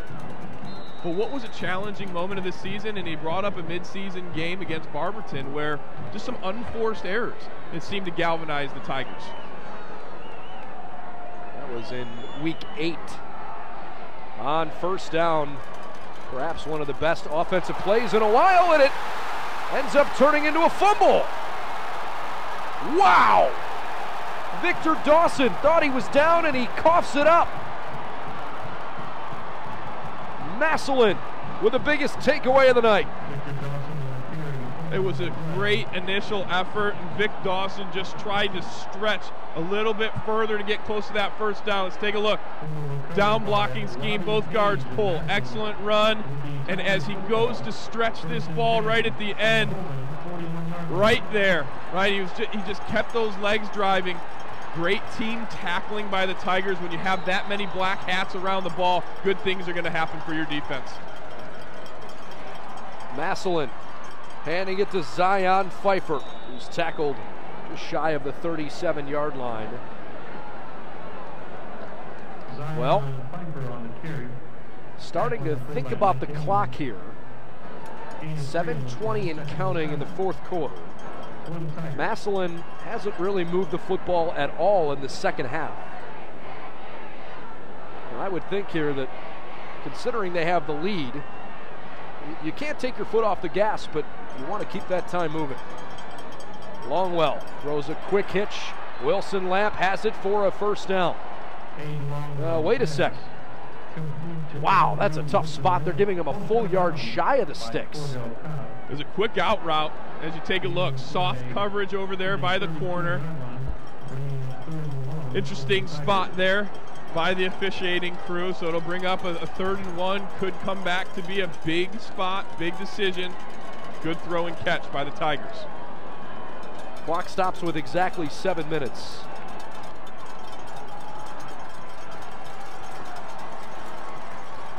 Pfeiffer in at tailback here, and they give it to him. I don't know if he got it. It's going to be awfully close, but Walter Gaines, all 6'5", 340 of him, stopped him like a brick wall and then threw him backwards. It's 4th down. Big series here in this game, in this playoff run. Field position finally flipped. The momentum started to turn, and now 4th and 1. Going to get a timeout here from Hoban to make sure everything is lined up correctly. Hoban, their first charge. Well, the fans were getting on their feet. Now they're going to have to bite their nails here for a moment. Let's remind you how Massillon got to this point. Tigers have had a perfect season so far, 12-0. Their playoff wins have come against Warren Harding 55-0, and last week against Perry 35-7. But of course, that Week 10 win against Canton McKinley, who was knocked out of the playoffs by Mentor last week. Canton McKinley was very good this year, and they beat Canton McKinley 24-14. For the most part, look, you're trying to win state championships. But if you're a Massillon fan and if you beat Canton McKinley, you don't win it all, it's okay still. You know, that mantra is always 1-0. Hey, we're going 1-0. It's the next week, it's next week. But you know, in that building down in Massillon, they talk about McKinley a little bit throughout the year. Biggest play of the night, 4th down and 1. Pfeiffer did not get it. What an open field tackle by Luke Bauer. Unbelievable stop there from Hoban. Energy sucked out of the Massillon side of the stadium, and just all the credit in the world to the Hoban defense. One-on-one players coming in there, making a play at a huge, crucial moment of this football game. Not only does Hoban not allow Massillon to get more than a yard on back-to-back 3rd and 4th down and 1, but the fumble does not cost them points. Hoban takes over 1st and 10 from the 34, still down 3 with plenty of time. Ham has a great pocket. Running down to the left side, and he's able to pick up 2. Forced out of bounds by Preston Hodges. Great coverage over there on the far side of the field. That's where Ham was looking the entire time. They bracketed the 2 receivers very nicely. Safety Sam linebacker and corner over there, and forced Ham to hold on to it longer than he wanted to. Hey, that's my mistake. No gain on the play. Stepped out at the 34, so it's still 2nd down and 10 here with 6:20 on the clock. Parnell and Fox split out to the right. Wide to the left, Jared Mealy. This is Trainum rumbling over the 40-yard line. I think he stepped out right at the 40. So a manageable 3rd down and 4. Another man blocking scheme there from Hoban. And Trainum really likes bouncing this thing outside tonight, trying to take advantage of some of the space out by the numbers.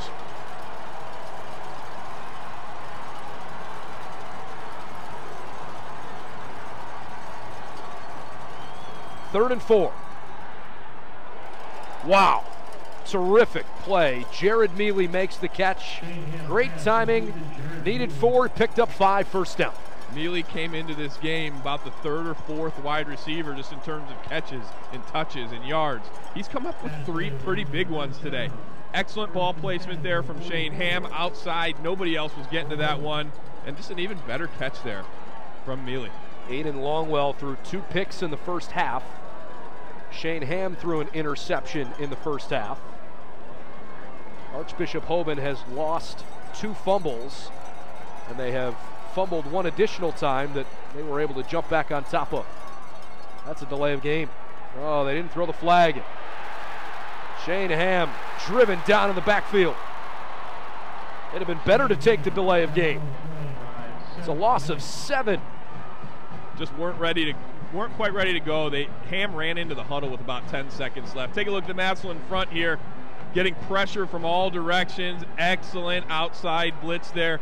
Number 11, Seth Lance, was one of the first ones to come and force Ham to start looking around. And it was Lance who actually brought him down.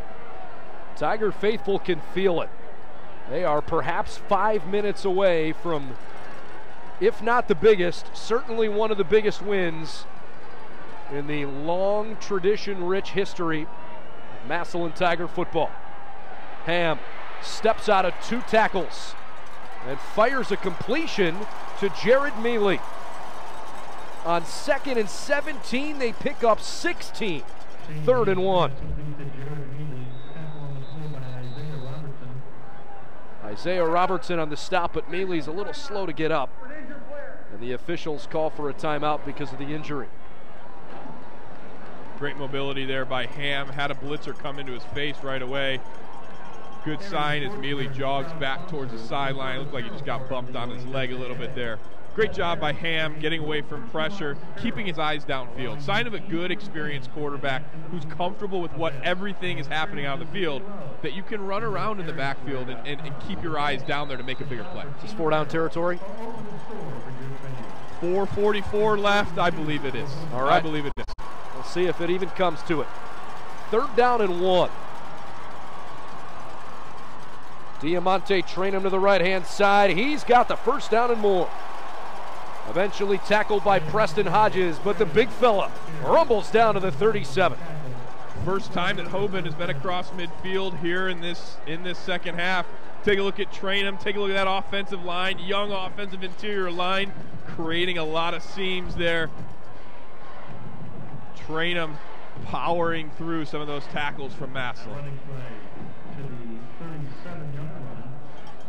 22 consecutive playoff victories. That's more than 2 full seasons in a row in the postseason.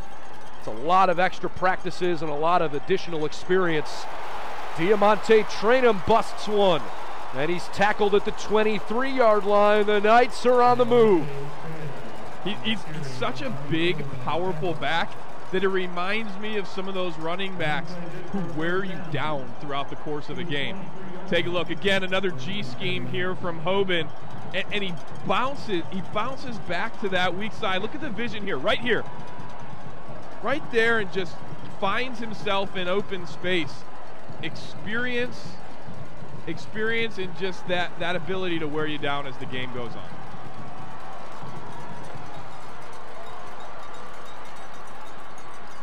Train him again.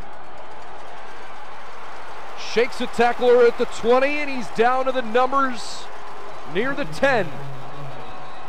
They'll put him on the 12-yard line, but there are 2 flags on the field, and it looks like it's coming back. Hoban has definitely found something that they like. Both of those last 2 plays, they have been pulling number 51, Luke Pettit, that center.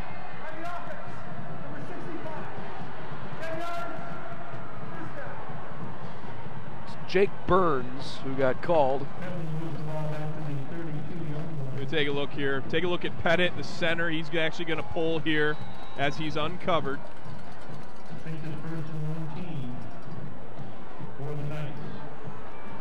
Well, it sets up 1st down, and I think it's 1st and 19 from the spot of that foul. Kind of awkward. Shane Ham near side. And it's a completion. Now, you want to start thinking here, too. You're only down 3. You only need a field goal. And while you've got some things moving in the right direction here, you don't want to take yourself out of potentially game-tying field goal range. Continue to operate your offense, right? Continue to operate your offense. You've been running the ball well on this series. Get your chunks back. Get yourself back into field goal range. And ultimately here, at this point in the game, we are starting to think about time a little bit more. We're getting a timeout here from the Hoban sideline. But you're thinking about time, you're thinking about running the football, and if you can kick a field goal and tie it with very little time left, that's almost a victory. That's a partial victory as well. Send this thing to overtime. What a great football game. Hope you've enjoyed our coverage. Appreciate everybody's work. Here from Spectrum News 1, bringing it to you live. An additional game. We had 3 televised games across the state of Ohio each week throughout the playoffs, but this matchup dictated a 4th on TV, and we are certainly enjoying it here in person. Hope you're enjoying it wherever you might be watching. 3:05 left in the 4th quarter. Hoban just took their 2nd timeout. Tigers have 2 remaining. Can't believe that we haven't seen a single score the entire second half, and it's been good, clean football both sides.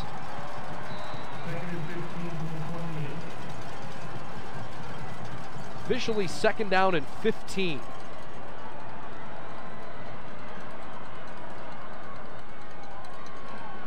Oh, shovel pass goes back inside to carry on Davis. Davis shakes free, still on his feet. Finally gang tackled.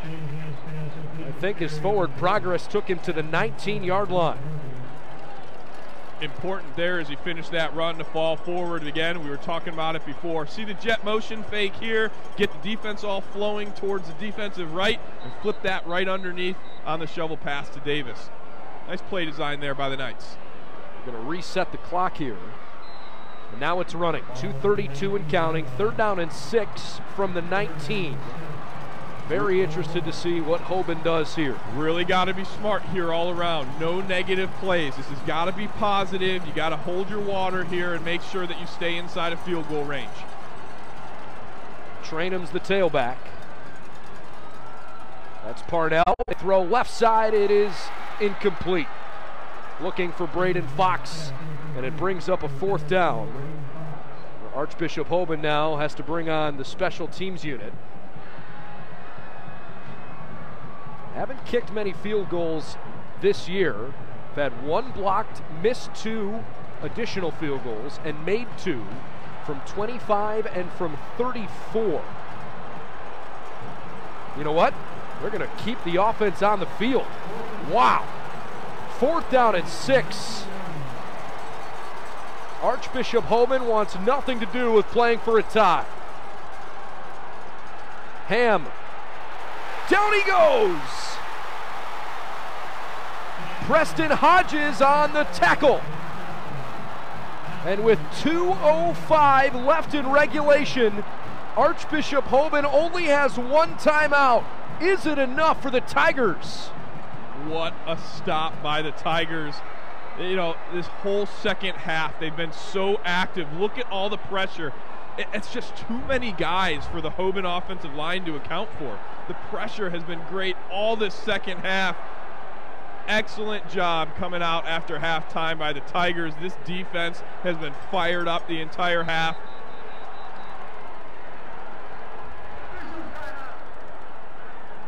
Officials timeout on the field.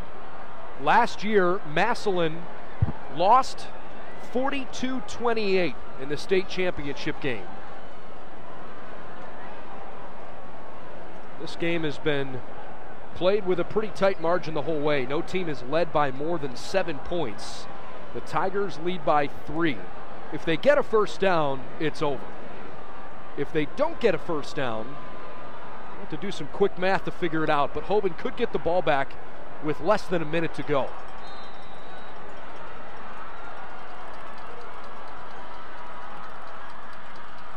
Zion Pfeiffer up the middle. He is short of the line to gain. 2nd down coming from the 29, and the orange and black faithful are about to lose their minds. Again, I don't think it's hyperbole. This just might be the biggest win in the history of Massillon football. And it comes as a result, you know, of this time and this place and some math and recalculations and getting Massillon up into this Region 5. It's early in the playoffs, right? This is a state quarterfinal.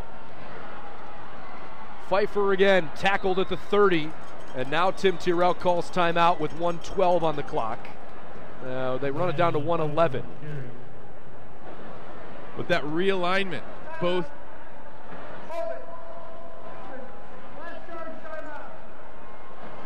that realignment, Hoban moving up for competitive balance reasons a couple of years ago, and then this past off season, just because of both competitive balance,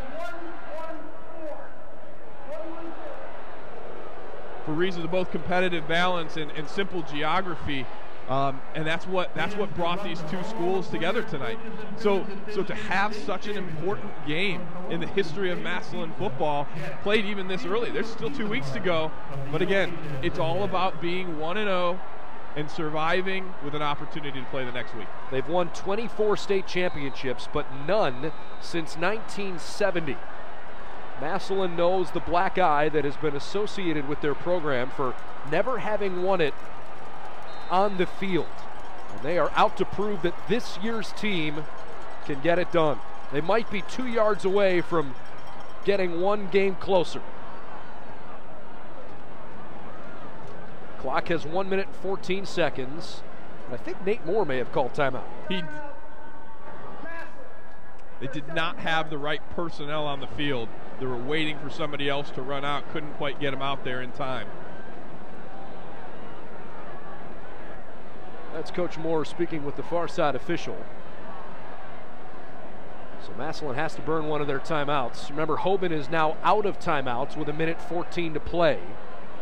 Obviously, it comes down to this. If they get a first down, they can kneel it out, game over.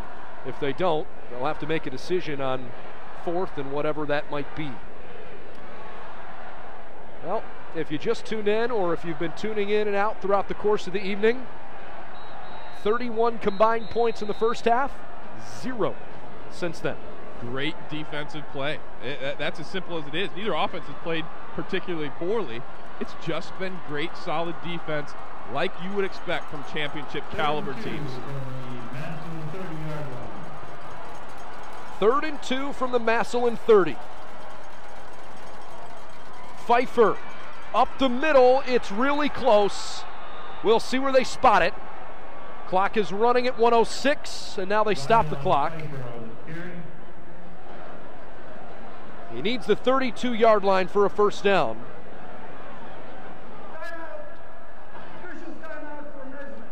They'll measure it. Meanwhile, Luke Bauer, you can see him there. Looks like his left elbow might be bothering him a bit.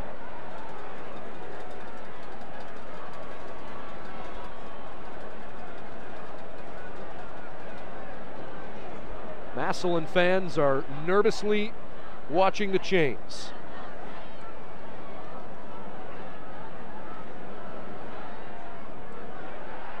First down, Tigers.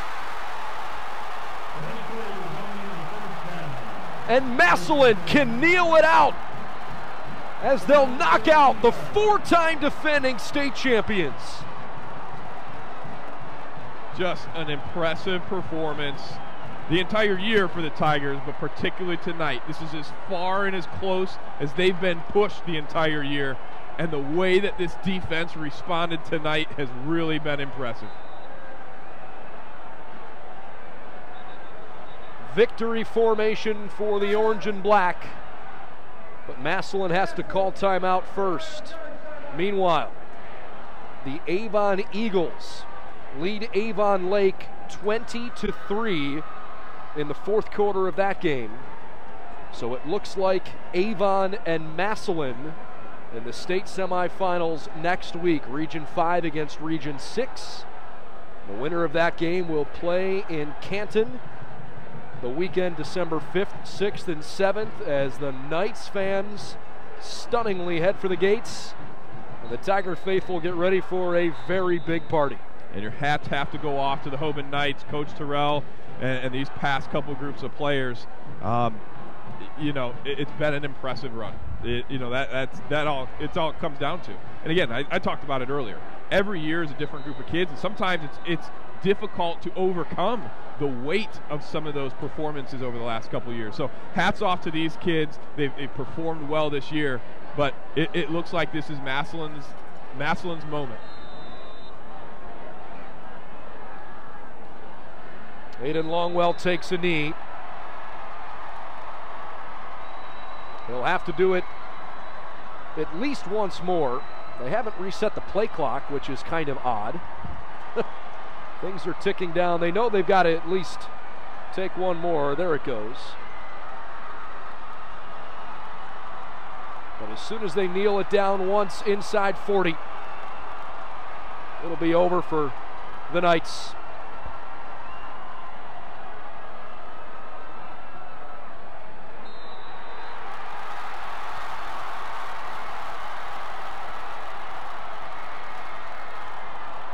perhaps the most storied win in the history of Massillon football. The Tigers have knocked out Goliath, Archbishop Hoban. 22 games in a row, no more. And the Tigers are on to the state semifinals.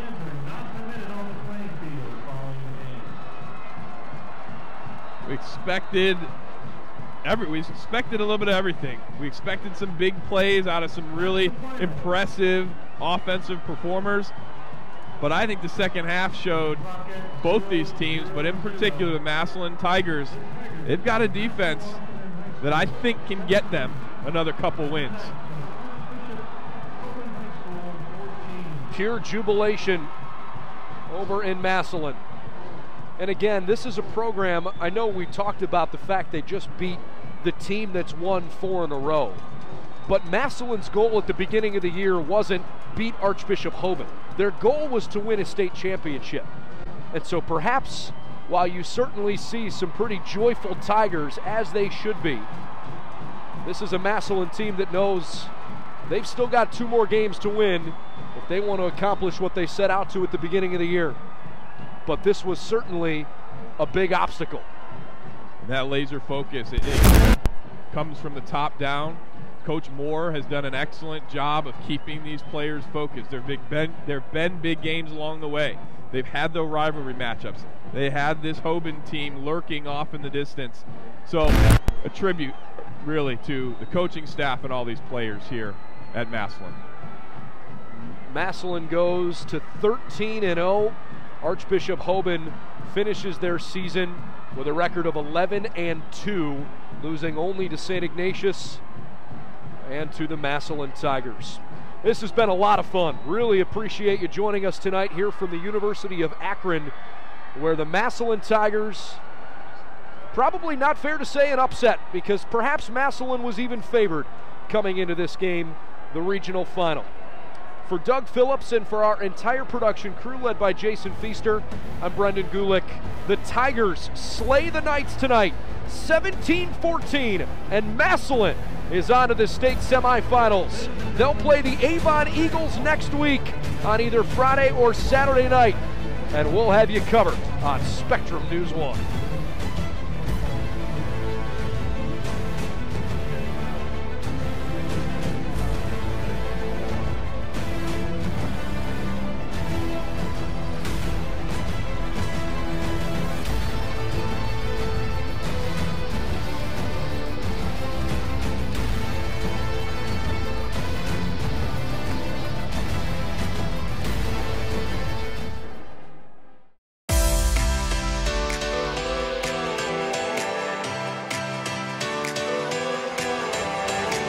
I joined cosmetology because I've always loved coloring hair and different colors and makeup. I joined media because I've always had a passion for all things related to media. I've always had a passion for teaching other people, especially topics that I'm interested in. I want to pursue a career as an orthopedic surgeon. And so when I saw that we had this class, I immediately circled it on my schedule and was excited to join.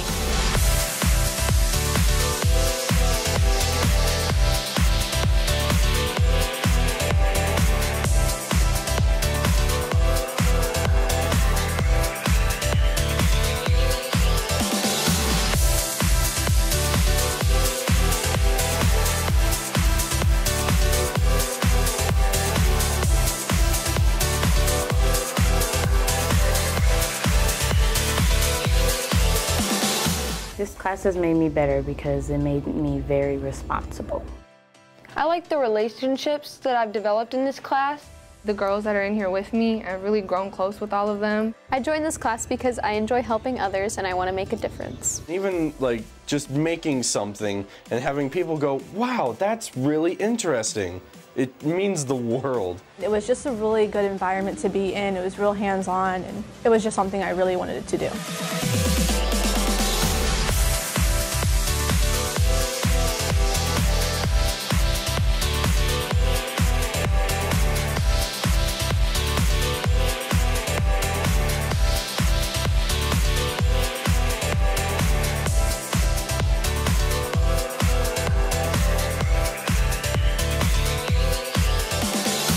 I joined the construction trades to gain experience in the job I want in the future. Everything that this class has taught me will account for my career in the future. Before I came to this class, I was unemployed, and Ms. Markley helped me get a job. I'm going to use what I learned in manufacturing in order to better decide my career. It gave me more knowledge on cars and gave me plans to go in the auto industry. Massillon CTE works for me. Massillon CTE works for me. Massillon CTE works for me. Massillon CTE works for me. Works for me. For me. For me. For me. Massillon CTE works for me.